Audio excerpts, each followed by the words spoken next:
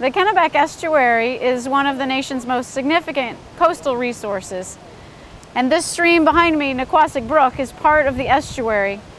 There are all 12 species of migrating fish that live in Maine are inhabited within the estuary. And right here we're focused on the alewife.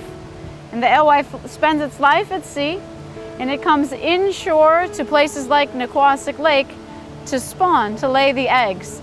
Along the way, for the alewife and all of the other types of fish, we have barriers, such as the dam here. Now, this dam is needed. It creates Nequasset Lake, which is a public drinking water supply for Bath and West Bath and Woolwich and Wiscasset. We can't get rid of this dam, but we must provide passage around the dam so that the fish can make it to their spawning ground.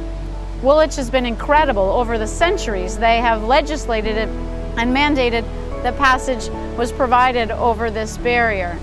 Unfortunately, there's hundreds of other instances in the estuary where there is no passage, broken culverts, areas where beavers have come in, or ancient unused dams that no longer have a function but are still impediments to the fish who are trying to get upstream.